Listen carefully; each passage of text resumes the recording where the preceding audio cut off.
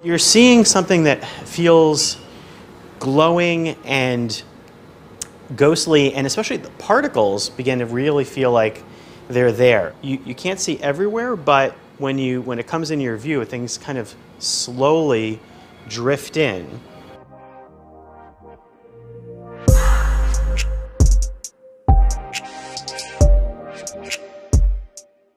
We're outside Fort Lauderdale, Florida, at Magic Leap's headquarters.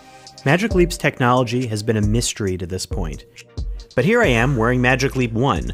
Magic Leap didn't allow us to show you what we saw through the headset though, and we're upset about that because the reality of Magic Leap's technology has already been under scrutiny. I was able to demo the headset for over half an hour, experiencing a variety of apps, games, and some launch experiences that'll be available on the device. I'll try to explain what I saw to the best of my ability. There's definitely awareness of where my hands are.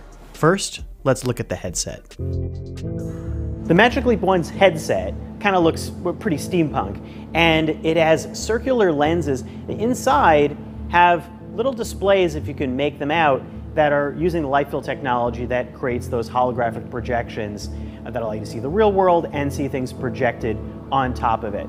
There are speakers inside in the band which handle 3D audio, and pretty well done actually. The only thing I've tried that's been like that has been Oculus Go, but this is projecting in a room while you're still listening to everything else that's in the room. Yeah, the sound is very seamless to the position of things, and it actually really helps find where things are. So I'm finding as I move around, cues to where I need to look start happening in audio, and then I know that maybe something's over there that I might have missed. The band is adjustable and it angles up a bit, but it actually felt pretty comfortable to wear. The cameras that are studded all throughout here, these are mostly for spatial tracking.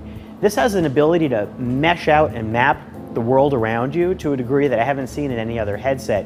It did a really impressive job of tracking walls, floor, and furnitures in the demo rooms that I was testing it in to be able to get that map and then to be able to layer 3D effects so that they could actually hide behind some things if they wanted to, or rest on top of them. Now it's supposed to be able to remember that mesh so that when you come back there later, you can still use that space and even set apps up to work in that space. This is corded down to a wearable pack. This is where the processor and the battery are. This has an NVIDIA processor inside to handle graphics. It has a heat vent, and it's basically a wearable PC. This is the controller, and if you've used VR, this is pretty familiar in terms of the ability to have full tracking, a touchpad here, a home button, a trigger, a second button over here, and also haptics, so this vibrates a bit when you use it. It also has 6 degrees of freedom tracking, so it's a step up from other one-controller headsets in VR. So this also has the ability to work in combination with things like hand gestures and motion. So Magic Leap 1 notices where your hands are, and a lot of apps don't even need you to use the control at all.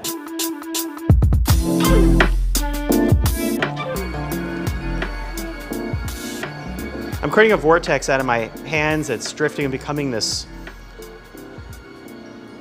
sparkling. I mean, the best way I could describe it is that everything is definitely around me, but you're seeing ghostly layers that are living alongside with you. And right now, the music just disappeared into a little black hole.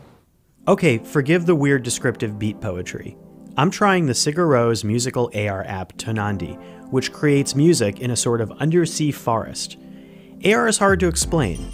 Much like Microsoft HoloLens, Magic Leap projects its 3D illusions into the real world, but has a limited field of view.